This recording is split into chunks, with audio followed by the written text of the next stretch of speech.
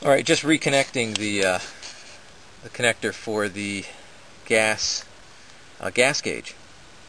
This connects actually just underneath here. I'm only going to put the connector on at the moment because I still have to check the fuel injection system. If it doesn't work, then there's no reason to really connect it. But I can put the connector on the end. The connector, again, it's the same type as with the directional that we had earlier.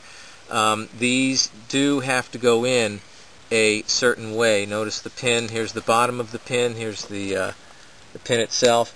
There's actually a little clip. If you run your finger, you can just feel this little slight rise in the pin itself. With the back open and facing you, it's black. I'm not sure if they number these pins. We'll call from it facing away from you with the back open. We'll call this first pin 1. You skip pin 2.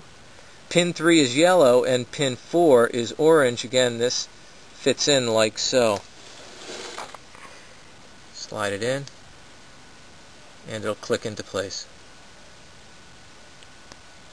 And then that's it. And then slide this back down and this connector is now ready to go. Again, I'm not going to connect it yet.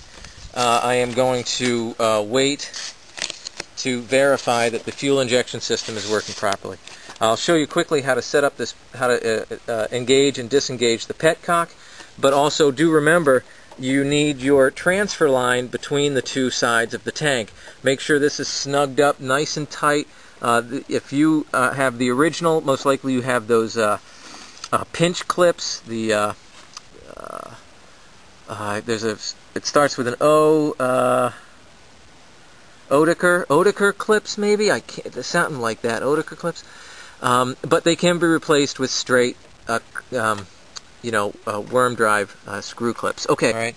Basically, as you can see, it's not threaded. It's not threaded. It's just a connect that goes up inside here.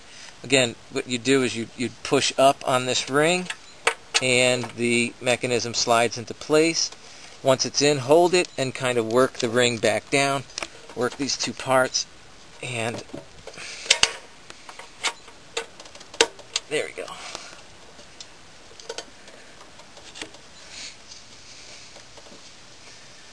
You may have to play with it a little bit. There we are. Okay.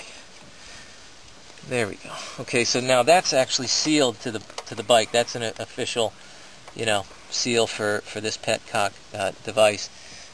You pull it up, push up until it clicks in place, and the ring should slide back down. If you want to disconnect it, just lift the ring, and the petcock will drop away. You won't lose much fuel here either when you disconnect it. The only place you're going to lose fuel when taking the tank off, if you had a full tank like I did, is at the connector here. Okay, we'll let's see, where are we at? Up here. This plate is loose. Do I need anything in here? Yes, I'll need to connect this for the fuel injection to actually turn on. So I will unwrap this, right, connect it to here on this port, and fuel injection should then work. I'll get a little gasoline into it and we'll try it. Okay, we'll continue.